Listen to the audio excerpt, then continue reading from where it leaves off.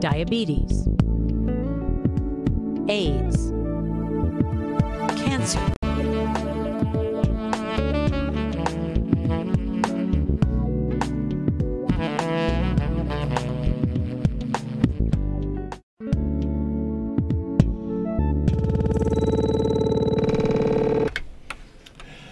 Good evening once again, folks, and welcome to Doctor and Call. First, we must apologize for the late start.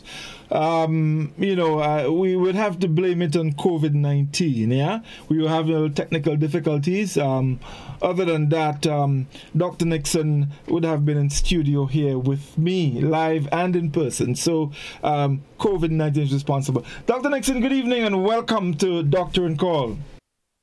Good evening, sir, and welcome. It looks like you're starting to forget things.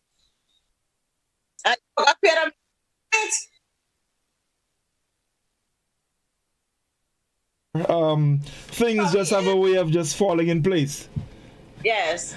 All right. So we welcome you again, folks, and we also welcome our viewers on GBN television to our live Doctor and Call program. This evening, we're talking about dementia, and we are going to understand quite a few things. Now, dementia by itself is not a condition, but Dr. Nixon will explain to us what it is, the symptoms, the various stages, and how we deal with that.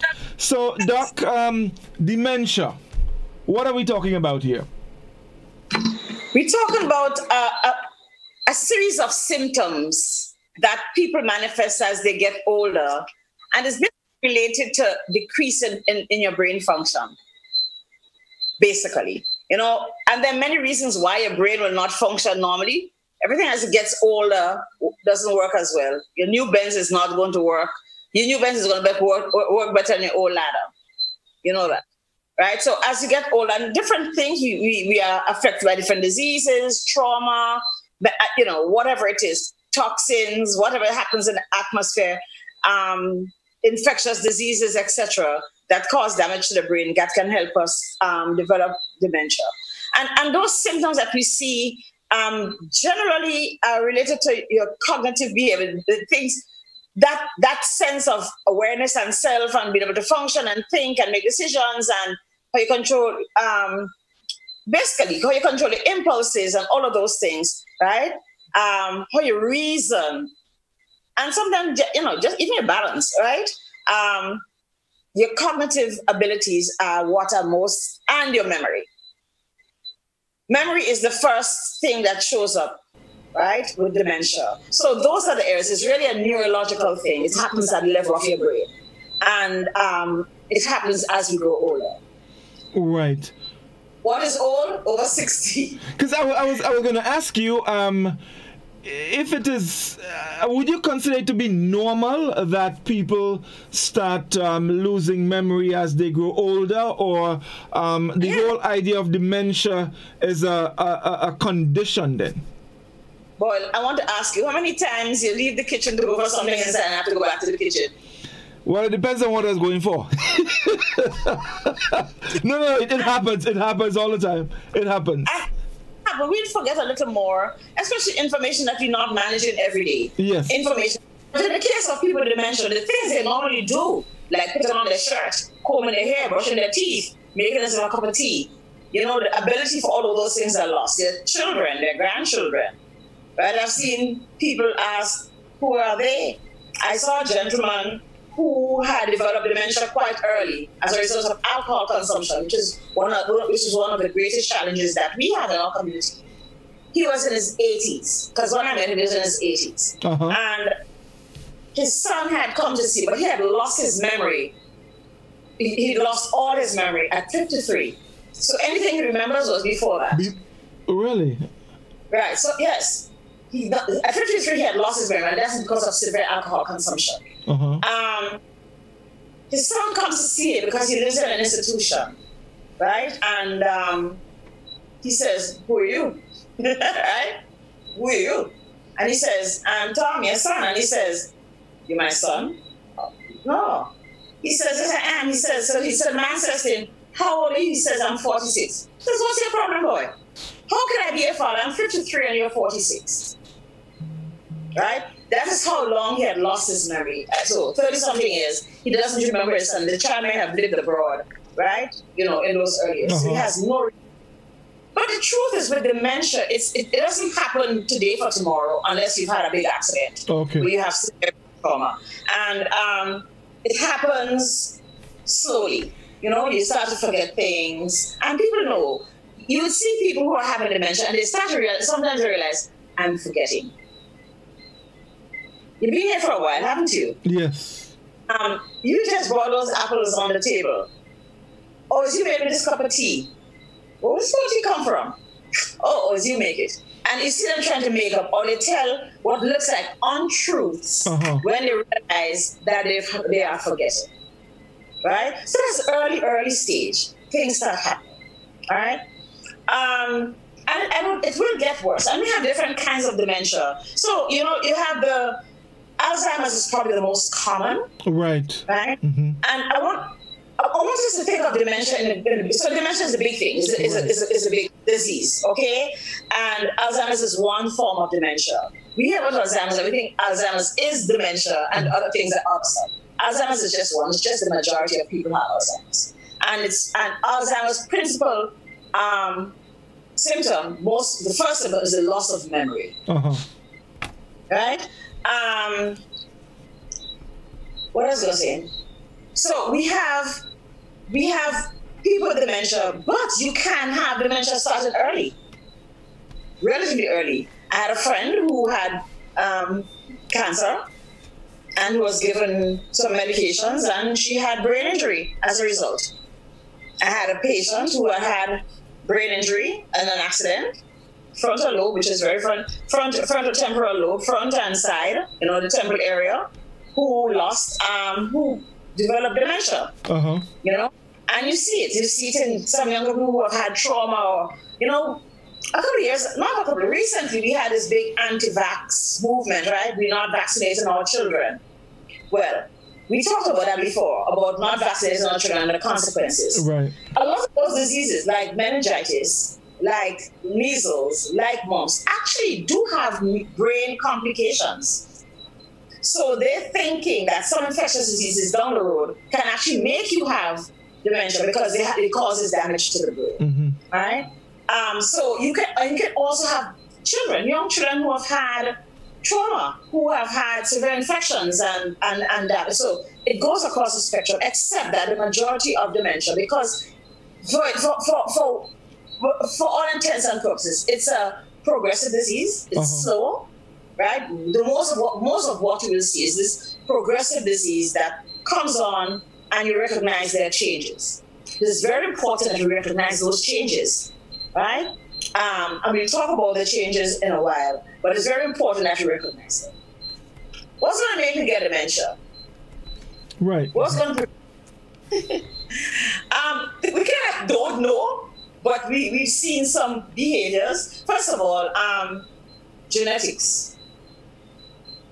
Genetics play especially in the case of Alzheimer's. Right? Especially in the case of Alzheimer's, genetics play a very, very, very important role in somebody manifesting dementia.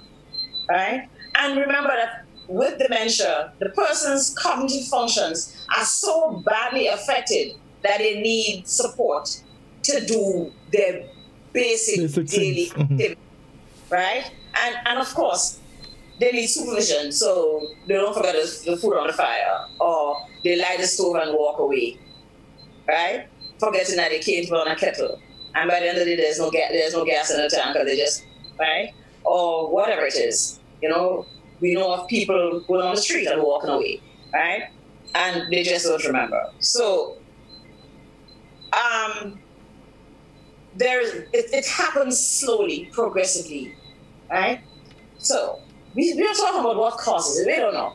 Really. We're looking, because there's a lot of research going on in relation to dementia. Some populations have it more than others. So the Japanese are probably the people with the lowest rate of dementia, and they have a very old population. So they're good to look to research, right? They have a lot of old people in Japan. But maybe their lifestyle, they eat a lot of fatty fish. They eat mostly vegetarian. especially the cruciferous ones, the ones that crunch. Yes, Celery and lettuce and cabbage and those ones, right? Pretty vegetables like carrots and sweet peppers, all the colors of the peppers, and the lettuce, the bright lettuce, and the balanjin, and all of those things that have really nice colors. Those you eat a lot of nuts. Exercise, not smoking, not drinking, right? Staying healthy, right? Those are things that we know. If we do those things, it is people who don't practice that kind of lifestyle are likely to develop dementia. The other group of people who are, and this applies to our population especially, and in a time when the world population, aging population is growing. Yes. So we're going to have all of these seniors who, if we're not careful, will have Alzheimer's. Guess what? What is our biggest health problem in Grenada? Chronic diseases, yes. right? Hypertension, diabetes, all of these things. Diabetes, obesity, cholesterol, all of those things directly, because remember, you have to have proper circulation for the brain to stay alive, right? And people don't drink a lot of water. You know, if you don't keep that balanced way of living. All of those diseases do affect your blood vessels. So people with heart disease already have problems elsewhere. It's not just the heart vessels that are clogged up with cholesterol, right? People with hypertension, right? Diabetics who constantly have, just as how the circulation is compromised in their foot, you get blocked. In the brain, it happens. Little bits of the brain die and die and die and die. There's no oxygen, function goes away, right? So it is very important that we focus on that. Those of us who still have some time and some brain and some memory need to make sure that we are having all these diseases under very good control. So that's it in a nutshell. This is 6 books. Right. Yes, indeed. So, can dementia be reversed?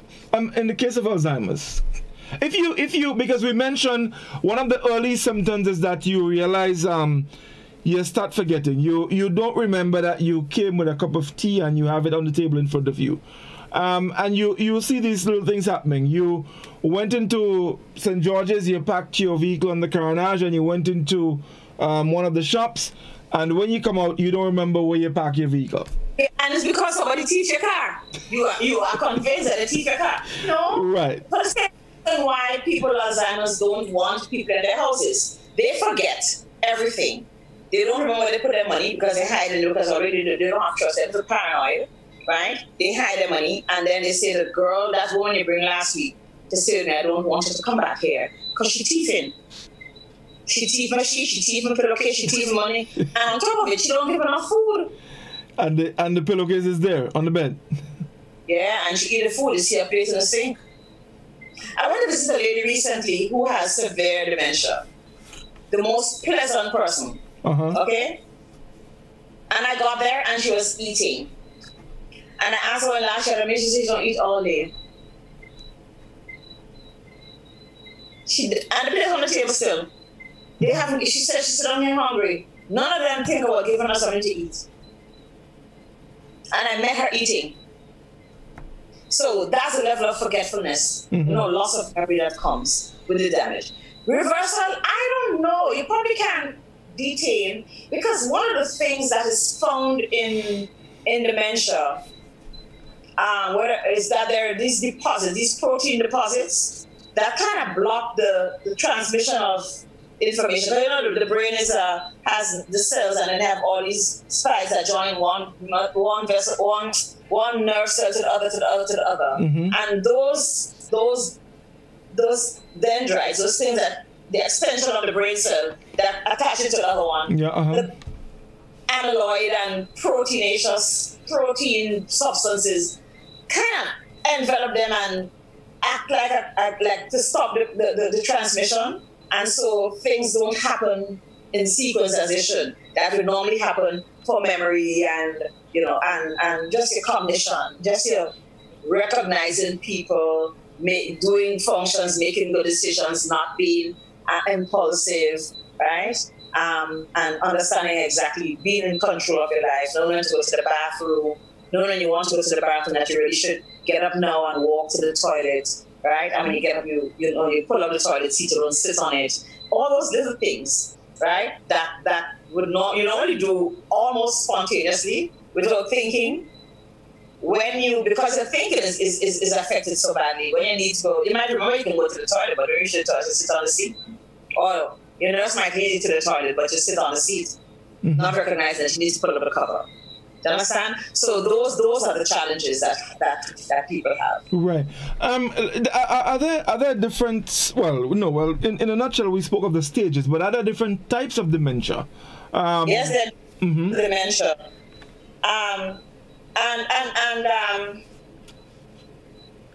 So the most common one is Alzheimer's. Yes. All right. Sure. We spoke of that. You have vascular dementia. And we talk about where you have, circulatory challenges, and not just hypertension and diabetes, but in our environment, it's more. And then you have dementia that comes secondary to like infections, and the dementia that have to do with just the structure of the brain. You'd be surprised because there are 3 things that put us at greatest risk. Well, the age and family history, but having Down syndrome is actually a risk factor for developing dementia early.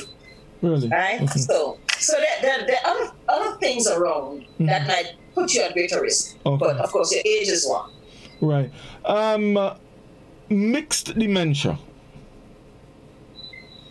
You mean having I came across some, because I can develop Alzheimer's but have been a hypertensive or have had a stroke or have had things like Parkinson's, right? Other disease that causes challenges. So that's mixed dementia, but I can also have Alzheimer's in all of it. Because different kinds of dementias kind of have different, like I said, the Alzheimer's feature is principally the memory loss. And if you lose your memory, you're going to forget how to do a lot of things anyway.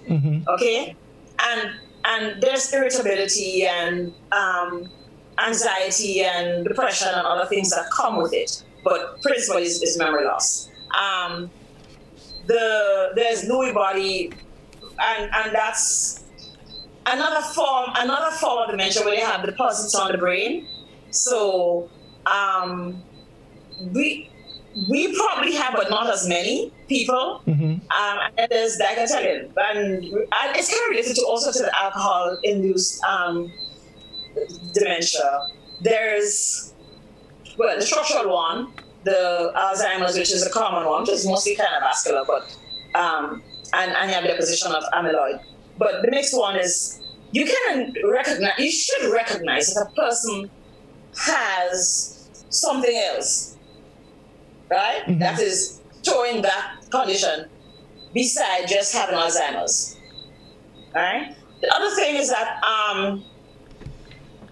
age is one of the greatest risk factors. The older you get, the greater the challenges. Right? So probably 7-point-something% of our older population actually will develop. Well, that's in North America in research, okay? We still don't have research enough. We don't have research facilities. We certainly don't do enough research. We have a small population, and we should be. There's actually a thrust from within the World Health Organization to really put dementia on the platform because we treat people with dementia. In other words, if you brought your grandmother to my office, right? I would say to you, hey, you know your grandmother have dementia, right? But you don't, that's not why you bring her. You bring her because you want to check her pressure and she's been diabetic, or you just want to get a checkup because she complains of so much pain, whatever it is, right? Or she just having vomits. But I'm saying, but we know and we just accepted it. There are things we should be doing for people with dementia. You know?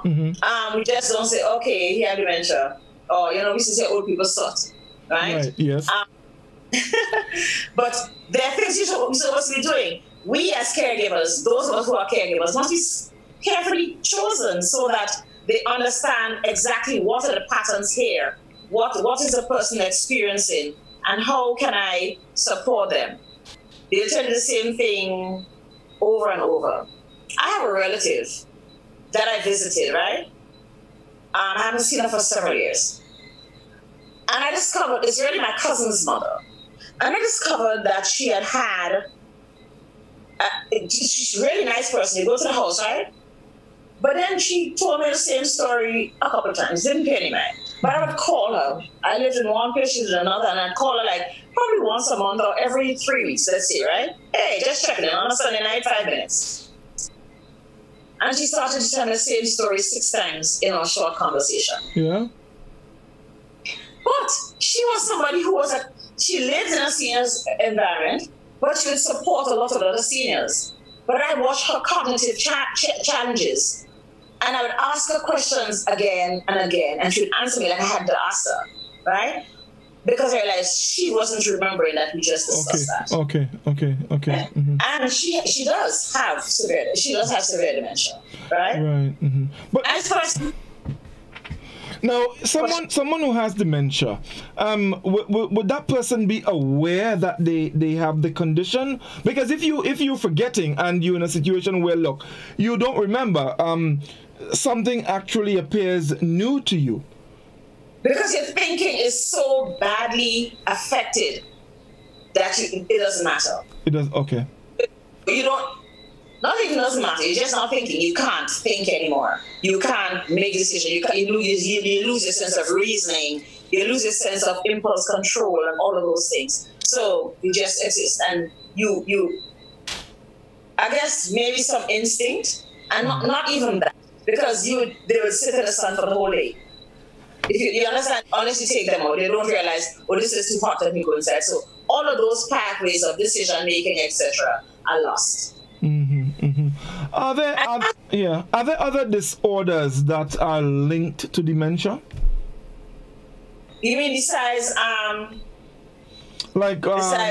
diabetes, traumatic brain injury, Huntington diseases and stuff like that? Mm-hmm. Infections, a lot of brain infections, meningitis, they have some other exotic ones. Like I said, the structure, if you have damage to the structure of your brain, and not just the frontotemporal ones, because that's where you're going to get all the impulse and the language, because the language is very affected. So you know this person was really a nice lady, and she had a young guy, who's had a traumatic brain injury, especially with frontotemporal, who becomes extremely profane, mm-hmm.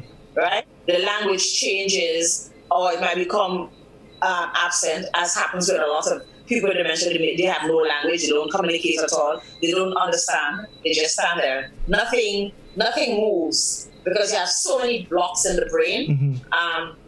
So they may hear you, but they're unable to process what you're saying. Respond, right? So those are some of the challenges that people have. Okay, so let's take a commercial break, Doc. When we come back, I want to speak a bit more about some of the conditions, because there are probably some conditions that, could be addressed. So we talk about that when we come back after the break. So with us, folks, we'll be right back, and we'll also be taking some of your calls. Don't go anywhere. Broadcasting from the top of Observatory.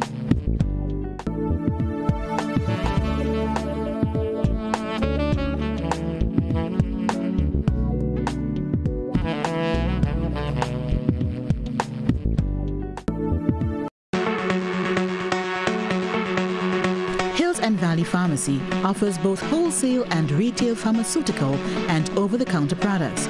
We have the most competitive and affordable prices. We are the agents for Vit Plus multivitamin for healthy everyday lifestyle and Sonatogen powder. Hills and Valley Pharmacy supplies the best quality, name brand clinical products such as Rescue Oil, Bio Oil, Neutrogena, Aveeno, and Claricil. We offer the most convenient opening hours. Our telephone numbers are 435-6904 or 6903. Remember, at Hills and Valley Pharmacy, your health is our business. We care. Now open, Hills and Valley Medicare Center, your one-stop for medical supplies, massage therapy, physiotherapy, and an in-house physician. At Hills and Valley, your health is our business.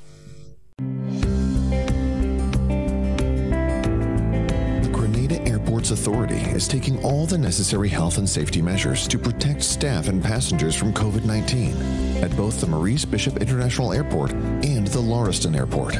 The Airport Authority assures the general public that it continues to follow guidelines outlined by the Ministry of Health, CARFA, and WHO, and has employed international best practice measures, such as sensitization sessions for staff, enhanced passenger screening, improved sanitation protocols, and monitoring updates from official local, regional, and international agencies. The safety of all our employees and passengers is our top priority. Thus, we have improved signage and taken additional steps to remind all our employees, passengers, and other stakeholders of the 6 feet physical distancing protocols, wearing of masks, and other sanitation measures. We have also installed additional sanitizing stations throughout the facility, floor markers, plexiglass sneeze guards for customer contact points, as well as COVID-19 testing stations. Upon entry to the terminal, all passengers are screened by public health officials and required to fill out health declaration forms. The authority is and continues to be committed to taking all the necessary protective measures to reduce the risk of the spread of COVID-19 and to ensure the safety and wellness of all involved.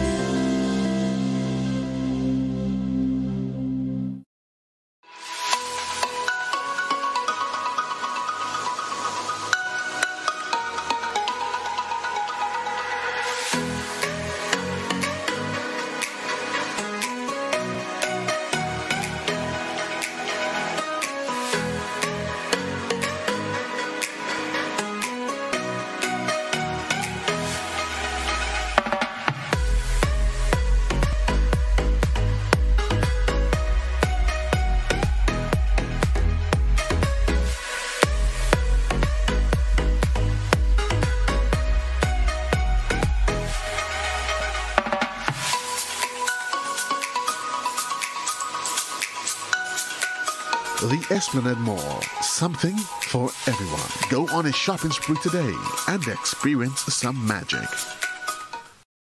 At Communal, we are adapting to meet the changing needs of our shareholders and members. Times are changing, and with the changing times comes a whole new way to do business. Our parents may have done their banking a different way. Communal's state-of-the-art online banking and international debit card allows members to do business with great ease. It's like literally having a branch in your very own hands. Need a loan? Apply online from the comfort of your own home anywhere in the world, and your request will be dealt with remotely. Want to transfer between your accounts or another shareholder? No wait time for transactions to update. Voila! Who needs receipts when you can receive them via e-statements on your mobile device and save the environment? Not a Communal member? You can join our family today by applying online. At Communal, we see you working hard to ensure that you save, invest, and grow. Communal, join us today. This will be the best financial decision you have ever made. My name is Hollis Mr. Killamap, and I endorse this message. You're already ill and have no time or energy to walk every which way to access your healthcare needs. So come to Spice Isle Imaging on the Carenage for a one-spot stop for all your health service needs. See our in-house doctor and get your meds from the pharmacy right on location. Digital X-ray, MRI, CT scans, mammography, ultrasound and laboratory services are also available.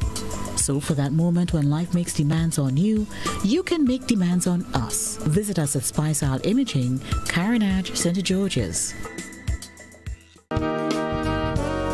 It's new, innovative and classy, and a cut above the rest. Your one-stop shop for bathtubs, kitchenette, customized doors and windows, and even a new paint job. We also sell quartz and solid surface countertops. At M&N Hardware, we offer best prices, excellent service, efficiency, and reliability.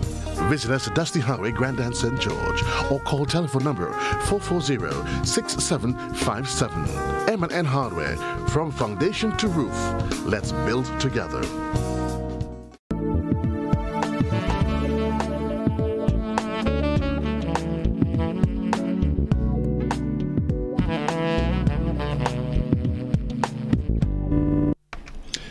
welcome back, folks. It's Doctor and Call, and this evening we are discussing dementia. Those of you just joining us. Doc, there are some causes of dementia or dementia-like symptoms that can be reversed with treatment. What are some of those? In other words, some of the things that can bring it on.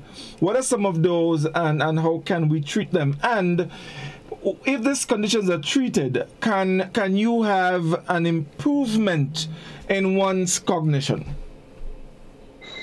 I guess the level of cognitive recuperation you have depends on the extent of where the person's dementia. Okay? Because they may be so far gone that you really can't take them back. So, vitamin deficiency, for one, okay? Nutritional, getting, especially the vitamin B6, B12, vitamin D are very important. Those deficiency diseases. And those are things, we get vitamin D from the sun, we get B6 and B12 from fresh vegetables and stuff, right? And fruit. So, but you might need larger doses if you're that deficient that your brain is bothered. And we talk about infections, and we have to ensure that we take care of infections properly so that you don't have brain damage, right? We have to be surgery, for example. Sometimes just having a surgical intervention can cause it. I told you about chemotherapy in the case of patients who have cancer, or just having a brain tumor might be a cause for it, and you may not be able to resolve that. But maybe you may not be able to prevent it, but maybe you can actually preserve some function, a lot of cognitive function, if you are careful, if the surgeon is careful how he performs the surgery. Persons with HIV and AIDS, right? HIV, there are medications, right? So people with syphilis, for example, does bring on you can have tertiary syphilis that affects the brain, and people can have prevention, okay? There's a whole lot of stuff, like alcohol, for example. We need to really control it from early. But sometimes alcohol dementia is very difficult. I met another lady, when I was working in mental health for a while, I was actually working in substance use for a while, and I met this lady who was taken to the hospital, who they thought was having a stroke. She wasn't, she was just dementing, but she had a severe alcohol problem. I mean, it was painful to look at, because I hadn't seen a woman, but she would just drink. That lady would drink a case of beer and a day with rum. Right? She had totally obliterated brain function. Right? Function, I mean, you should see the home they lived in. It was painful to look at, because she had so much cognitive disability. Yeah, she could pick up and go to town. She didn't do that very often unless her husband took her. But she just stayed home, and she'd go across the road to the shop to get the alcohol. So that was available to her. So alcohol. And maybe we can recuperate some function with high levels of vitamin and stuff, but maybe already. Like I said, it depends on exactly where you are. What about poisoning? Yes, some toxins, some poisons. And I guess, it depends on how much penetration into the brain tissue there is, because the brain tissue is very fatty. If you have a poison that loves fat, it's going to get in there and stick. Right? If it's what we call a lipophilic poison, it's going to get in there and stick in that tissue very easy, and it might be difficult. There are ways that they try, like using chelation and those kind of stuff, right? They claim some heavy metals, right? Mercury and stuff, also causes dementia. People who have cancers, or who have some cancer, a lot of cancers, especially in the terminal stage, causes high levels of magnesium, and that can bring on symptoms of dementia. So if you can correct that, you can get a person's brain functioning to go back to normal. Right.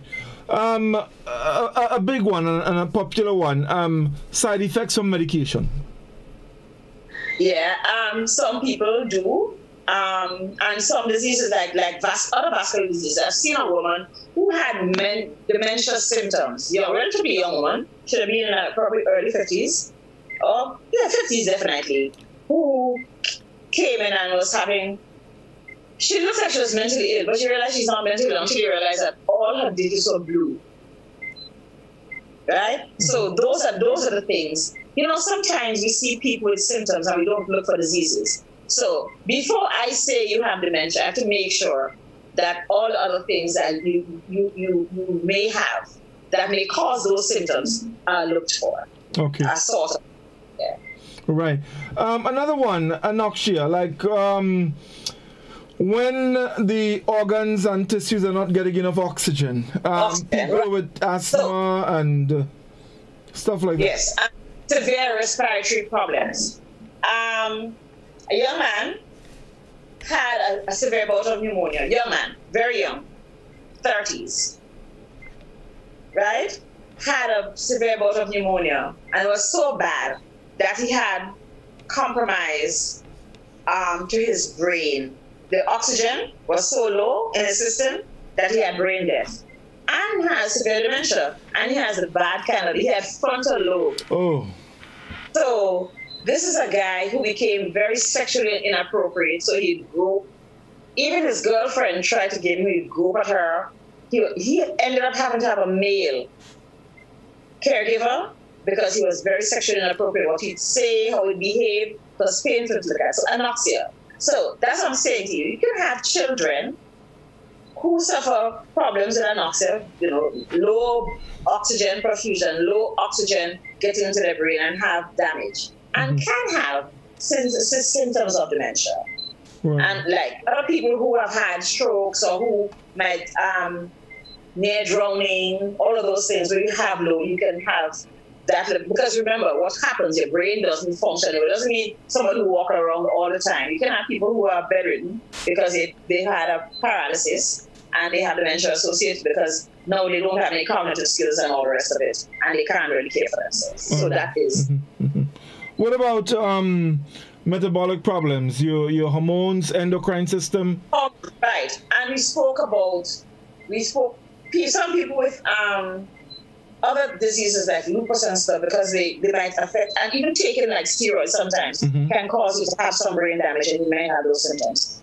But those aren't the more common ones. Diabetes, hypertension, cardiovascular disease, those are the challenges that we have to fix, because those ones are going to directly affect your blood vessels, especially the small vessels in your brain, and make your brain function deteriorate. Okay, right. So there's one of the things that happen to some people, they tend to hallucinate. Sometimes they might be sitting and then they tell you, look at they're seeing things. They're seeing someone walking in front of them. There's nobody there. Yes. Is that also one of the symptoms of dementia? I think it comes in the Lewy body type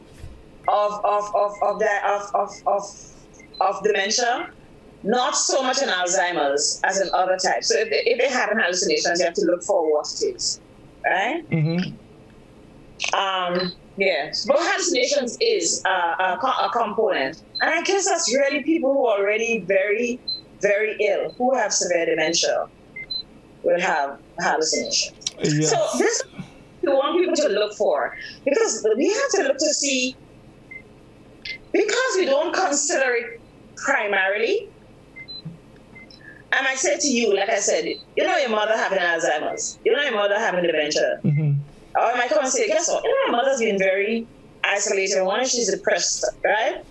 She don't want to do anything. She don't want to take care of herself. You know, the self-care goes down because they can't do the thing that is normal routine. That comes naturally, They lost the capacity. And they don't want to bathe. That's one of the principal challenges. They don't want to bathe. Because they probably realize they don't know how to get in and out of the bathroom. And it's irritating going in and the cold water falling on you, or, you know.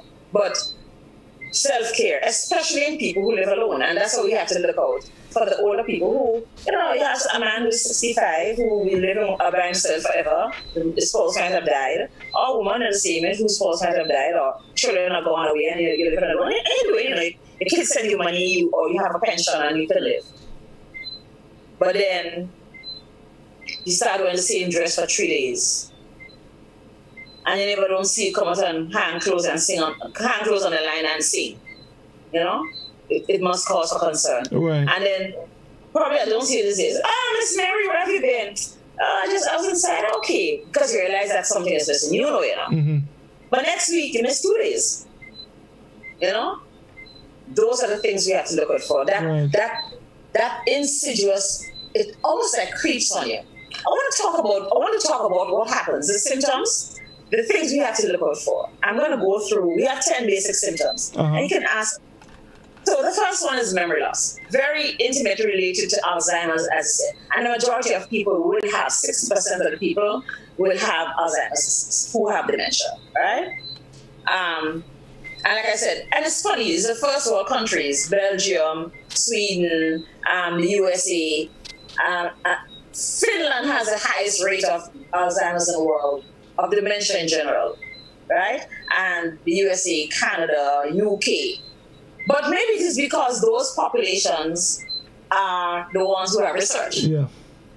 But the other thing is that maybe it's because people in other places live differently. Because if you remain active, right, and you read and you play games and you go stand and play with your grandchildren and tell stories and you keep your brain going and probably just not sit and watch TV, right, you may not develop dementia. Or even if it is, it may be not as severe to require, full-scale intervention that you need full-time care and supervision. All right. So memory loss is probably the principal symptom. What's significant is hard for you to recall the things that you normally do. Right? Like I said, making yourself a cup of tea. Right? Get up in the morning and, how do I comb my hair? You comb your hair back and forth for 50 years. And one day you just don't remember how to comb your hair. You got me? So those things you don't put on your shirt. Right? Dry yourself with a towel.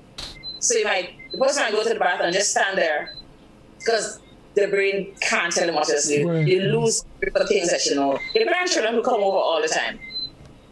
Who are you? Or if you're closer to your grandchildren, you forget your children.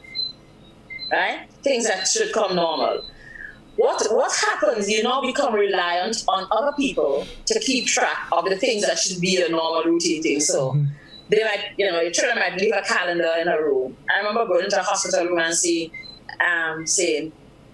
they have a little board where they write for the patients. Today is Tuesday, June 30, 2020. My name is Sonia Nixon. Mm-hmm. So you see it and you keep remembering. So every day they change the date, right? And I say, I'm at the St. George's General Hospital. So you see it, you can read, you get things. But that's for people who still have some cognitive ability, okay? Right, uh-huh. I recognize. The other thing, other problems is difficulty in planning and solving problems. So you're accustomed to saying, I'm going to go to town. I need to go down by nutmeg, GCNA, and get my nutmeg bonus money, right? And then I'm going to go up to the petty bank and put it in there. And since I have a little change in my pocket, I want to go to Foodland, get some food, and I'll take the bus back home. And this is it, right? Or something simple as I'm just going to the bank. I'm going to my lawyer to make sure that my will is in place. Whatever it is, something very simple. You don't know how to do that anymore. Things that you used to do easily, you can't do it anymore. Or just get up in the morning and says, okay, let me sweep the house and change the bed linen. You can't plan for those things anymore. And even if somebody tries to remind you, just doing those activities, especially sequential activities, doesn't come easy anymore, right? But even with sight, Doc, just the cutting, even with sight, so for example, the issue of not remembering to make your bed in the morning when you get up. But you get up, in the bedroom, you notice that your bed sheet is all over the place, your pillow is probably rumpled, your sight, the sight was...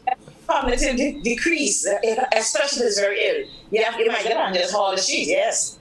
But the way you make a bed nice and neat doesn't happen anymore. You don't know how to use directions. So let's say you're custom cooking a plum cake and you're a recipe that you use every day, and if you forget to take it out of the recipe book, even the recipe book in front of you, you can't. You won't remember. You're not able to follow, right? Driving. My friend is married to an older guy. She's a big woman. I mean, to me, she's a big woman, but we're very close friends. And she's married to an older guy who drives. He's lived in the U.S. forever. He's in his late 80s, but he's developed dementia in the last year. And a couple of weeks ago, they live in Outer Midwest, but small town. Thank God, because they get to the red light, he stops, and in the middle of the red light, he puts his foot on the gas and drives off. Luckily, there was no traffic coming on the opposite. It was a small town, right? And it was like probably in the middle of the morning when there aren't a lot of people on the street. But something as simple as that. Because you get to the red light and you must not move until there's a green light. Yes. Right? But no, that kind of ability to make, to solve it. What is this? What's going on here? Why is there a red light? Oh, I can't go. That's what it means. No. He just put his foot on the gas because he should be driving. And nobody said, she didn't say anything. They were just sitting there. He just slammed out. So those are the challenges here. Then you're taking from behind the wheel immediately, right? Right? I mean, something simple as getting your bills, right? To figure out how much money you have in the bank. I spent $200 on food, $50 for the light bill, $20 for water, a telephone bill, $100 with a cable, right? How much I spend this month? Okay, so I should have $50 for my susu. You understand me? They can't do those things anymore. So that is the loss of the ability to plan and solve problems. Difficulty in doing familiar tasks. We talk about it, dressing and bathing, combing your hair, brushing your teeth, right?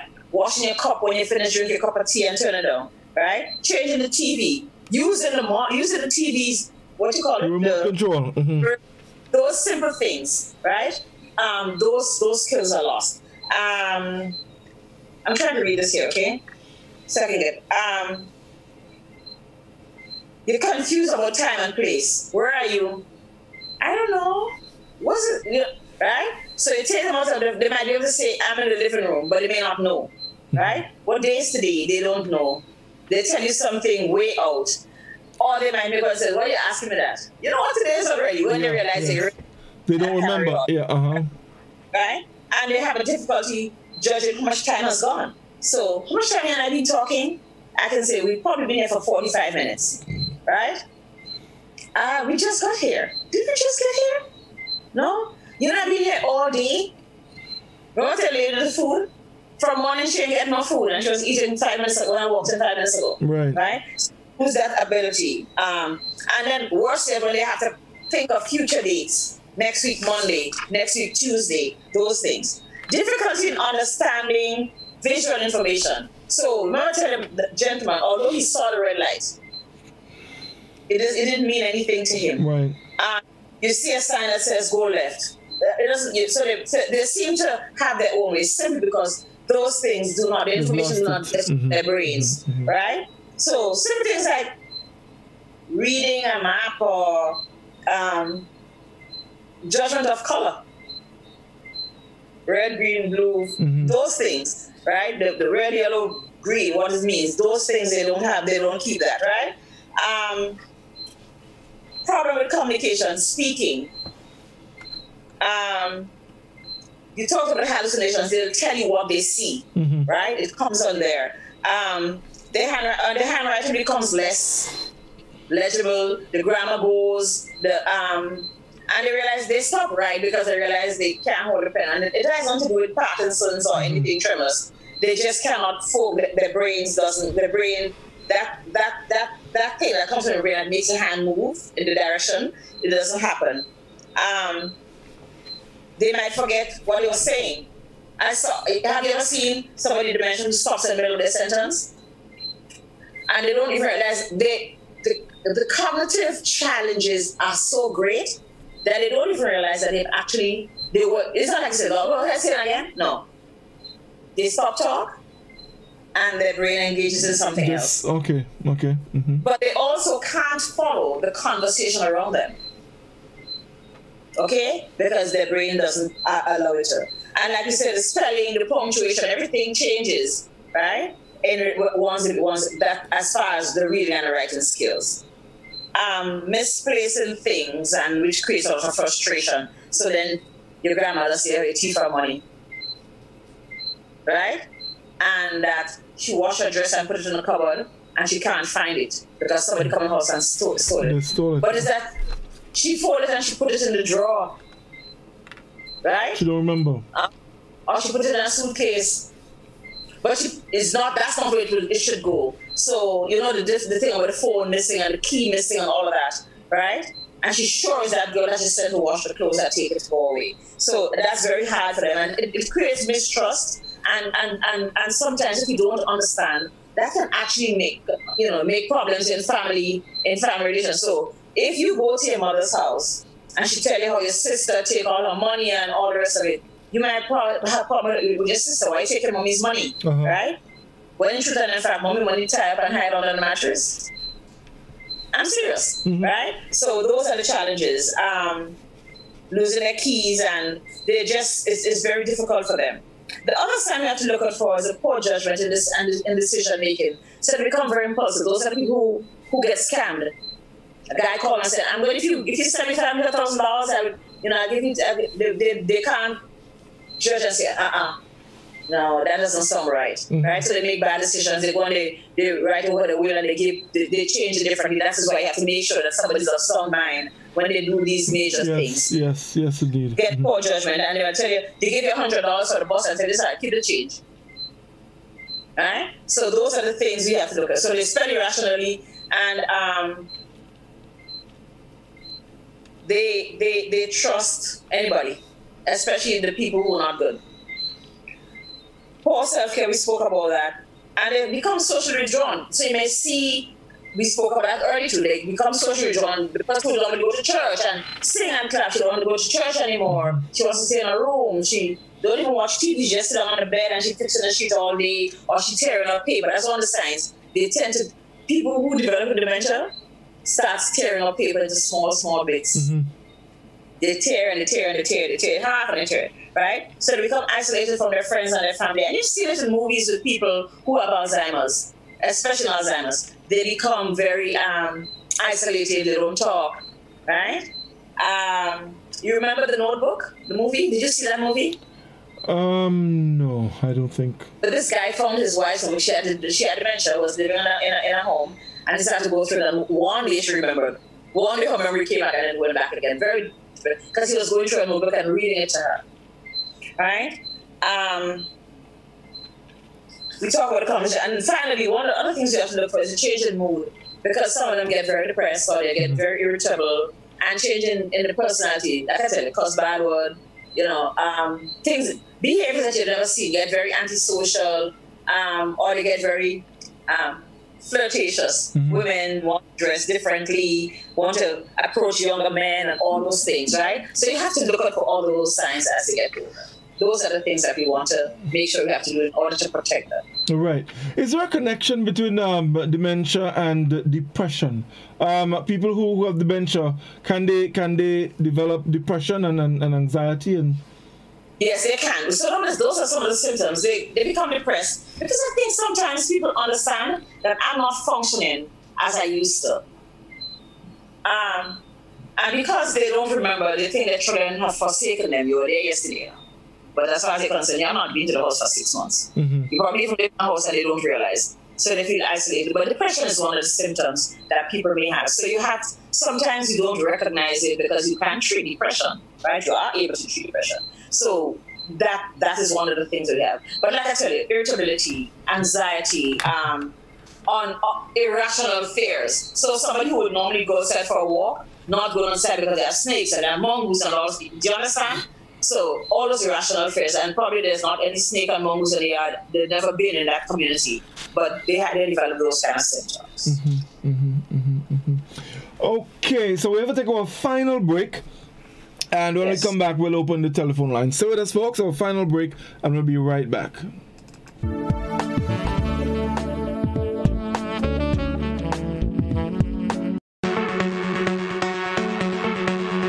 Hills and Valley Valley Pharmacy offers both wholesale and retail pharmaceutical and over-the-counter products. We have the most competitive and affordable prices. We are the agents for Vit Plus multivitamin for healthy everyday lifestyle and Sonatogen powder. Hills and Valley Pharmacy supplies the best quality, name brand clinical products such as Rescue Oil, Bio Oil, Neutrogena, Aveeno, and Claricil. We offer the most convenient opening hours. Our telephone numbers are 435-6904 or 6903. Remember, at Hills and Valley Pharmacy, your health is our business. We care. Now open, Hills and Valley Medicare Center, your one-stop for medical supplies, massage therapy, physiotherapy, and an in-house physician. At Hills and Valley, your health is our business. How going on, boy? Hey, good old things. Hey, easy. Yeah. Boy, in line, boy. Your house looking a real good day. Boy, it's thanks to the hard-working and professional staff at the Housing Authority of Grenada. They handled me real nice. They did my plan, they did the construction, and I didn't even have to worry about a thing. They were there with me every step of the way, supervising the job, asking me about my concerns, giving me feedback as the house took shape. They were there from start to finish, and even put the keys in the palm of my hand. I give them an A++ for customer service.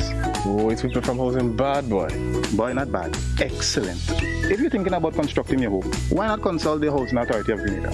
You could visit them right down in the Sandino complex or give them a call, 440-1015 or 440-1016. Or check out their website, hag473.com. They go handle you. They go jog your blocks, they go draw your plan, they go tote your materials.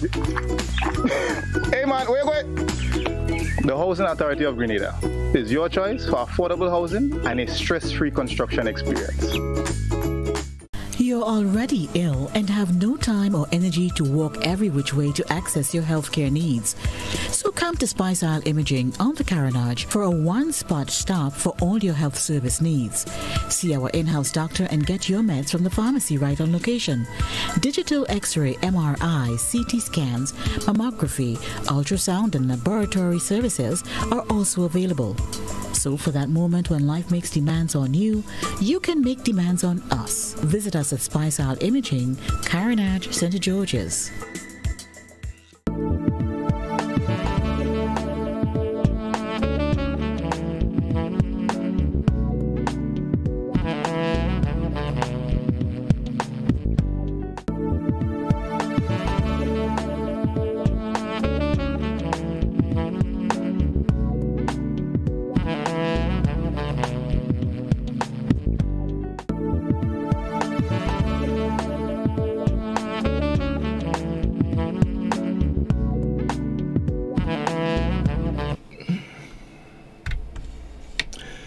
Welcome back, folks. Our telephone number 435-204, and the line is going already. Let's see who is with us. Doctor and Call, good evening. Yes, good evening, Godfrey. Greetings to you and to your guest. Sure, go ahead, please. Doctor, I must congratulate you on a quite outstanding magistral class this evening, speaking about dementia. How are you? I don't flatter you. So if I give you a thumbs up, you can consider it to be real thing, the real McCoy, as we say. I said thank you. How are you? Oh, no, I'm fine, Doctor. I'm quite well for the time being, by the grace of God. Staying out of COVID's way. Nice. Now, Doctor, very interesting, I repeat. But I want to touch on something. But first, may I ask, throw the first question out. Do you have any idea, the statistics, on the population of our country which suffer from dementia? You'd answer afterwards. Let me go on and just finish the other part of it.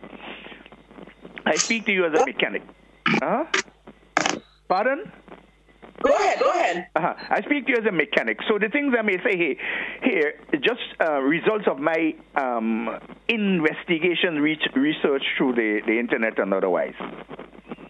I suffer with a problem which we spoke about already. It's called hyperosmia. You understand that I had to stay away from strong scents and so on. People may be smoking cigarette 100 meters away and I smell it and things like that. These days I can't even smell my little Charlies and them kind of, them nice perfume. Even a woman passing 50 yards away and more are smelling. And it molests me. It causes irritation, irritability, which you spoke about there. And even headache, serious migraine headache I suffer. This is the reason why I wear a gas mask, to mitigate the inhalation of strong scents, fragrance, aromas, stenches, etc.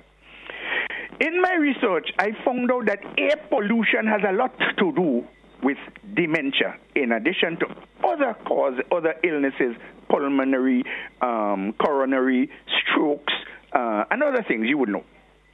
Doctor, we have a major problem in this here country with burning from vegetation to whatever, including plastics, tires, whatever. Including, doctor, the burning of, well, we call it coal pit, charcoal kilns. Even in populated areas, we talk about residential areas. You know these things emit gases, CO2, methane. These things, according to my research, can create dementia. I spoke to another doctor. I asked the question. I think he's a psychologist or whatever. I think he's Mr. Panchu. You may know, you ought to know him as you're part of your fraternity. And he confirmed. I didn't really seek confirmation. What I wanted him to do, or not pardon, I didn't really seek him to ask him to find out and so on, to talk about. What I really wanted was confirmation. Can you confirm, doctor, that there is a correlation between dementia and air pollution? In addition to the other question as to the statistics of all people who suffer from that. I thank you very much and keep up the good work, my young lady. Thank you very much. Good night. So, good question. So let me answer the second question first. You know, I think we generally shy away from the whole discussion of toxins because industrialization has brought on a whole lot of materials. First of all, it's illegal to burn anything in Grenada. I thought you had to ask permission to burn a pit of coals, because burning anything you're supposed to get permission from the fire marshal, right? We have not, I think we have not garnered the resources, or we have not had the resources to figure out what is present in our ambient, in our air. And as a result, it's past. You know, even things like cancers, we probably have environmental toxins that we have not yet understood. And this is related to the other half of the question. We don't do research. Mm-hmm. I know one of our young environmental health persons on the island is currently doing some research about the soil content and relationship between occupation and cancers, for example. But in relation to dementia, and let me segue into dementia as for our numbers. We really don't know. I think globally, especially in the third world, and unfortunately, they claim that 60% of the people, although those countries have a lot of the people that have dementia come from lower and middle income countries, right? Maybe the nutrition, maybe it's the toxins. I don't know, but I have no doubt that just as how those toxins can cause cancers and other diseases, that is quite likely that it can cause dementia. Look, we look at ourselves today and the magnitude of the Sahara dust. I have never seen it this bad. Yes. I don't think anybody has ever seen it this bad. So when my Jamaican friends complain, I said, guys, we have this thing every year. This is just that this weekend was really bad, so you guys got some, right? But it was really bad. But if you look at it through, looking at the sun, you can't see because there's just so much particulate matter. What is in that particulate matter? How much of it gets into my water? How much of it gets into my lungs? What happens when it gets into my lungs? What does those little particles, what do they release into my body that can cause me harm? So to answer a person, we still need to have a lot of research. It is very likely because there are a lot of environmental toxins that will come in every day. You talk about burning. What are you burning? You're burning plastic, you're burning all kinds of things that you don't even know what they are. If you burn any piece of material, the composition changes. Okay? If you burn two materials together, you might have even a different composition if two materials are there and those gases are what are mixed. So I can understand your concern. In relation to the data, we really don't have data. And like I said earlier, the World Health Organization is actually on a on a fast-forward move to figure out. We actually did at the Ministry of Health that we had done a survey. We have no services. So if you know, most of the people who live at Richmond Home, for example, have dementia. But we still don't have special programs for them, occupational therapists, recreational therapists. The nurses they have some training, but not what is required. How do we get people at home to take care of their parents? Are there daycare facilities where you can take your mother if she has dementia? Or how do I recognize? We don't have a mood and memory clinic. So for me to diagnose, I have to go probably take 2 of the symptoms that I told you that you'd see and say, well, maybe it's two or more of those symptoms indicate that the person may be having dementia. But they probably also have depression. People with depression have challenges. They forget things, their whole cognitive ability changes, they have severe depression. So, you have to go through all of that. There's a thing called a mood and memory clinic where people go to get screened for dementia. We don't have those facilities. So those are all the things that will come up. As I know the survey is they were doing a world survey. So all countries, so they put the data together and then come up with programs as to how we can approach the issue of dementia. How can we ensure that there's special facilities? If you are taking your mother away on a plane, does anybody ask if she has dementia? Not right? at all. She need a special seat. She might need to get a seat nearer to the bathroom, right? So you can take her every so often and check, because she goes to the bathroom every hour. So those are the things that we have to get. And we in the third world really just don't have facilities. What we have is people who still live in families and who recognize that if my grandmother have Alzheimer's or dementia, we have to take care of her. But being able to calm, what happens when you see people with Alzheimer's who become very, very irritable? How do you calm them down? What do you do? They don't understand. You say, and all of us call, what's wrong with this man? He's so miserable. He's so this. He's can I take a minute? And that's not what we need to do. We need to understand what's going on and allow them. Let them blow off and have conversations. And they may not remember what they did when they were 45 years old, right? But they may remember what they did when they were 2 and 3 and 4. And you say to them, when I was 6 years old, I used to like ice cream as a little girl. And they would come and say, yeah, I like ice cream too, right? And you might realize that they what we call confabulation, they're making up lies. And says, really? That's a funny story. You just let it pass. So we have to learn how to be tolerant and how to care. So no data. It's very important. We don't know. We don't know how many people have dementia. We just don't know. If I were to tell you, I'd be telling you a lie. We just simply do not know. All right. Let's see if we can get our final call because time has gone. Dr. Nkolo, good evening. Yeah, good night. Yes. I just wanted to ask one question to Dr. Nixon. If your memories are gone, could it come back in your lifetime? Waiting to hear right now. Thank you. I didn't hear that question. Can you repeat it? He wants to know if you lose your memory, if it can come back or if it's gone for good. And there are different causes for loss of memory. You may have an emotionally traumatic experience, and you forget.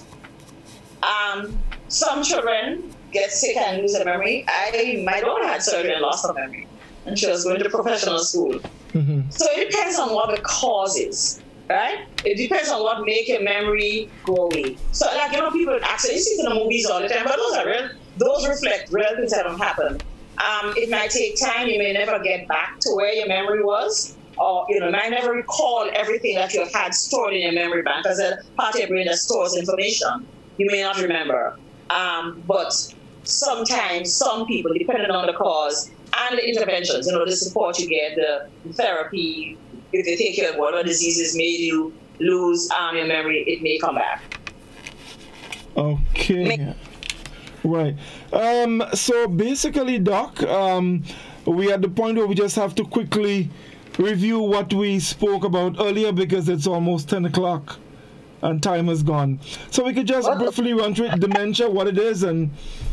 Well, my dementia just said it. You said 10? I thought it was 7. Yes, indeed. Yes, indeed. Yeah. You're picking it up. You got it, huh? Yes. Yes, indeed. So we look at dementia, which is a big thing happens a lot. It starts to show itself mostly in the adult population. It comes in slowly and can progress. There's a myriad of causes. You can have caused by chemicals. You can have caused by damage to the structure of the brain. You can have caused because you have chronic illnesses. You can have caused because you have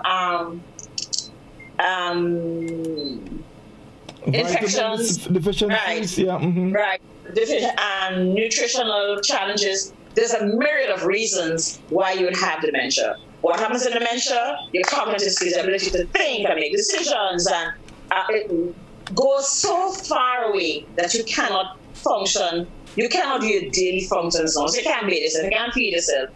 All you probably do is make a mess, right? But you can't, your normal daily functioning disappears. There are different kinds. You can have Alzheimer's is the most common one. And as you get older, the greater the chance of having Alzheimer's. People with dementia require a lot of support and a lot of understanding. As we have an aging population, we're going to have more challenges with people having dementia. We can try and make sure that it doesn't happen by eating properly, by exercising, by not smoking, by not consuming alcohol, and doing things, playing games, keeping your brain active, telling stories and writing and playing Scrabble and playing those things that stimulate your brain. They are thought to kind of ward it off, or at least ward off the severeness of your dementia. So, we know that in our environment, we still don't have the services that are required, and hopefully within no time, and it will become a thing that the entire population can appreciate, because there's going to have to be a lot of education. And hopefully there will be facilities, because as we have an Asian population, it becomes imperative for us to create social services and systems that take care of that. That's going to be a special population with special needs. We're going to be living to 70 and 80 if Corona don't kill all of us out first. But on a serious note, we're going to have to change how our social structure works. We're going to have to contribute into the social services to ensure that as we live longer, there are services, because most of us who have dementia are going to need a certain level of support in order to survive, in order to live a dignified kind of life. Okay. So you're not also the road walking up and down. Okay. And quickly before we wrap, I have my family and my grandmother, she lives with us. She has dementia. What should I know? What should I be doing in order to provide some kind of care? You should know that you have to feed her the diet that she requires. You should know that you need to encourage exercise. You should know above all things, and that's one of the things that we forget, because we see people's dementia get worse in the summer and those hot months. You have to give them fluids. Lots of water, lots of fluids. Yeah, they might pee the bed, but make sure they keep hydrated. That's one of the biggest ones, because when you get dehydrated, your brain shrivels up a little and it gets a little worse. So with your grandmother, you have to learn tolerance above all. I think your family has to understand that this is not an easy road. She doesn't understand what she's doing. She doesn't want to do it. She's not trying to be spiteful or disagreeable. And she might tell you things, She might tell you things, but she's not responsible for what she's saying, because half of the time they're not even aware of the things they say. Okay? And the things they're doing. And you might see the hallucinations, and you might see a lot of change. You might see difficulty in the gaits. They can't walk because everything becomes so very uncoordinated that they can't manage. And of course, you need to protect them from themselves, from self-harm, falling down, breaking their hips, lighting a fire, protect them from abuse from other people. And that's one of the things that you can invite people from social development to talk about elder abuse, because it is a problem in our country. Just to tell an old person about what is abuse, just to tell them to learn, move there. And, sometimes we just rough and very unkind. So, and those of us who people listen, who thief our grandmother money, right? And take our parents' pension because we think we need it more than them, that's theirs, right? So I think we have to make sure that they're protected from abuse and that they live a dignified life. That's the basic thing. Oh, there were medications. This is what I wanted to know. There are some medications, right, that they have given for Alzheimer's. They're expensive and they're not. The benefits don't outweigh the price. Okay. Right? So there are medications. There are some medications, Aricept and other things. But they don't last very long because the stimulation they give at the synapses between one nerve and the other is temporary. And I know there's research ongoing, so hopefully we'll find a cure. In the interim, we need to prevent ourselves. Keep our weight down, exercise, be jubilant, go out and dance. Don't drink too much rum because we really drink too much alcohol. Make sure we clean air, drink a lot of water, eat a lot of fresh vegetables and fruits, and be nice to people. All right. And interim, if you want to get to 80 years old, please remember to wear your mask. Right. It's the corona. There's been an upsurge of corona in the U.S. The CDC says that there's just so much virus. I guess they almost throw their hands in the air. So we still have a responsibility to ourselves and to our partners to wear a mask, to maintain the social distancing as well, and to maintain physical distance. Don't be socially apart. Maintain, but hygiene. Remember to teach our children, and remember to help the older people. And it's important that we protect people with dementia who really can't make decisions, that we protect them, make sure their hands are always sanitized, make sure we stay away from them, make sure if they have to be outside, that people don't come to visit and bring it because already they probably have other diseases. So we have to protect them in this period even more because they aren't able to do so. All right, then. Thank you so very much, Doc. It's always such a pleasure, having you on the program and disseminating information to our listeners. Sorry, folks, we couldn't take as much call as we wanted to, but there was a lot of information we need to get to you. Maybe some of the time we can, maybe look at the topic. There's a lot more to talk about, and we might be able to accommodate some more calls. But thank you, nevertheless. One of the things, we give information, but I'd like people to go read. Go on, just Google dementia. Oh, yes, there's quite a bit. At places like the Mayo Clinic and go to the National Institute. Yes, there's a lot of information. National Institutes of Health, the CDC, CARFA, PAHO. There are a lot of people, a lot of information. You may not understand everything, but if you go to Mayo Clinic, they tend to put it very simple. Yes, they do. Or if you go to the Alzheimer's Association of the US, they have very simple information. And if you have somebody who may have dementia, you probably need to take them to your doctor, so that they can get checked. And they can your doctor can help you to take better care of your family. So don't forget that this is not the end of it. I have to go read to get information, right? And try to break it down to make sure that you can appreciate what this is. And if we read, all of us everybody has a phone with some data on. Take 20 minutes of your data every day and read something. You might be surprised at how much information there is out there. Yeah, and not only that, but that in itself would help stimulate your brain and probably help prevent you from getting dementia. And from getting dementia. Yes, indeed. All right. That's how we can't keep on the Sahara, though. That's right. Doc, once again, thank you so very much, and we'll chat in the week. Do have yourself a good night. Thank you, folks, and I'll be back with you tomorrow evening. Tomorrow, of course, we'll be having our Release It program. Last week we were unable to because of the Development Agenda program, but we're back tomorrow evening, and there's a lot to discuss, the GCNA, GCA merger, so much to discuss. So I'll be back with you tomorrow, 6 o'clock, and we've got to release it. Until then, do have a good night. All the best.